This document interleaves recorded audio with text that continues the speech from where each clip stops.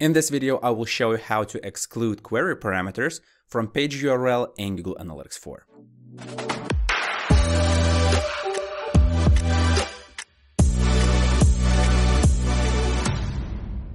Hey, my name is Julius and welcome to the Analytics Mania YouTube channel, where I teach people how to work with Google Tag Manager and Google Analytics. So if you want to stay up to date with GA4, then subscribe to the channel.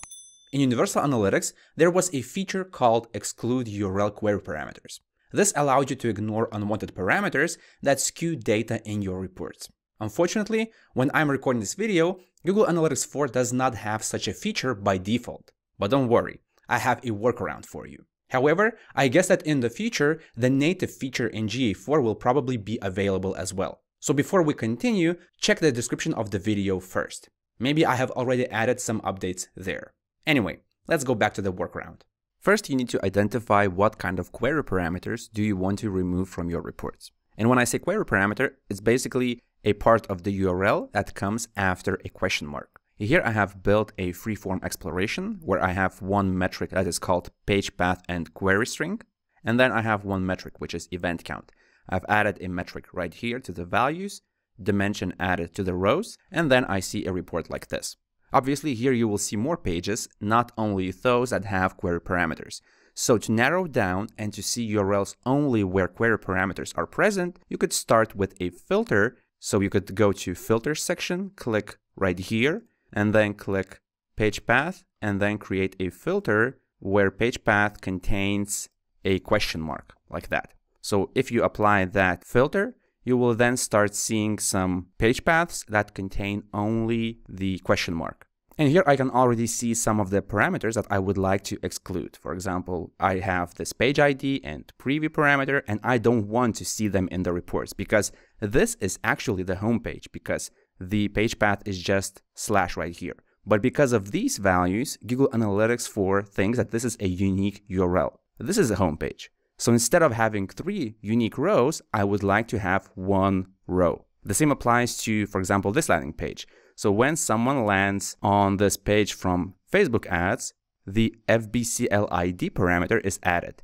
It is right here, it's on this page, and even though all these pages are the same page actually, because of different FBCL ID parameter values, Google Analytics treats these as different pages. So once you identify your query parameters that you want to exclude, the next step is to go to Google Tag Manager. Because in this video, I presume that you use Google Tag Manager to install Google Analytics. So I will go to Google Tag Manager. Then once I open the container, and this tutorial applies to the web container, then I click Templates. And in the Variable Templates section, click Search Gallery. Click the search icon right here and enter Trim. Here is a variable template that will allow us to exclude unwanted query parameters. This template was built by Ayudante, which is a Tokyo-based consulting and mobile software development company. So click this template, click Add to Workspace, Add, and then go to Variables.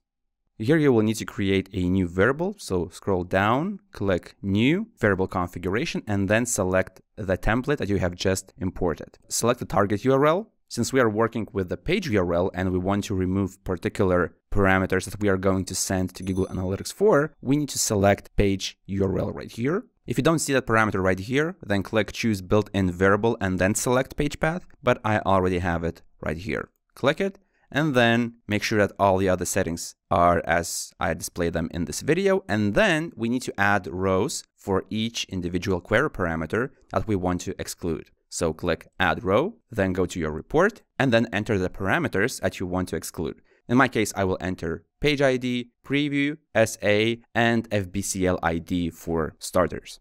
So Preview, SA, then Page ID, and FBCL ID. If you have more parameters, you need to add them right here. And then let's name this variable. I will call it like that, Page URL without excluded query parameters. Click Save, and then let's go to tags. Here I already have a GA4 configuration tag and I have one event tag. This container is installed on my testing website, and to exclude those query parameters that we have configured in the variable, we have to go to Config tag, then click on a pencil right here, Fields to Set, add row, and then enter exactly like this, page_location. Google Analytics 4 by default tracks this parameter, and it takes its value from the address bar of the browser. But you can override its value by sending this parameter, and the value should be the variable that we have just created, which is page URL without excluded query parameters. And now let's save this tag and test if everything is working properly.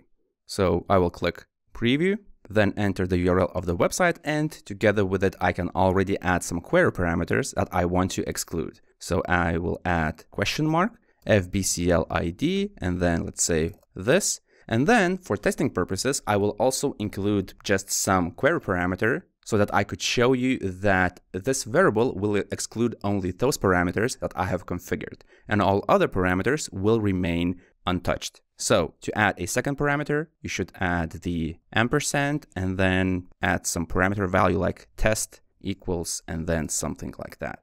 Then click connect. Google Tag Manager has connected. And then in the preview mode, if I click on container loaded, I see that my config tag has fired. I click it, and then I see that page location parameter is sent and FBCL ID parameter is not present in the URL. However, other parameters are still available right here. If you're working a lot with Google Tag Manager, then it would also make sense to exclude the GTM_debug parameter. In fact, I can do that as well. So let's go to that variable, open the variable, and then add one more row where I enter GTM_debug, because that's the parameter that the preview mode adds to the URL. Let's click preview again to refresh the page. Continue, and even though those parameters are in the URL, some of them will not be sent to Google Analytics 4. Also, I can go to Google Analytics 4, configure, debug view, and then let's check if those events do not have those excluded query parameters. And here are my events. If I click on page view, for example, and click on page location, you will see that those removed parameters are not available here. And that is pretty much it. Once you have configured this and tested properly, don't forget to publish your container changes.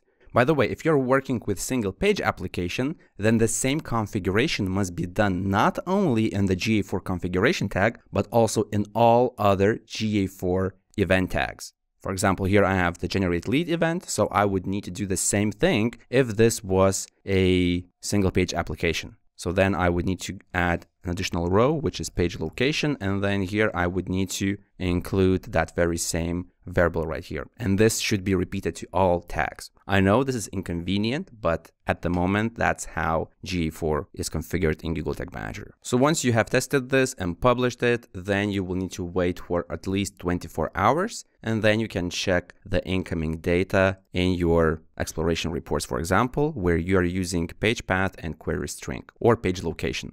Oh, and one last thing. If you are migrating from Universal Analytics, which is GA3 to GA4, then probably you already have a list of excluded query parameters. You can find them if you go to the admin of Universal Analytics, then view settings of the view column, and then you will find a section of exclude URL query parameters. So include them in your Google Tag Manager variable that we have created in this lesson. Remember, here every parameter is separated with comma, so for each parameter, you should create a separate row in that variable. And that is how you can exclude URL query parameters in Google Analytics 4. My recommendation would be here to check your page view reports and query parameters at least once in 3 months. There is a chance that maybe new URL parameters have appeared and they should be excluded as well. If you found this video useful, hit the thumbs up button below the video because it helps me continue working on this channel. Also, if you want to learn more about Google Tag Manager or Google Analytics 4, then consider subscribing to the channel. My name is Julius, this is Analytics Mania, and I'll see you in the next video.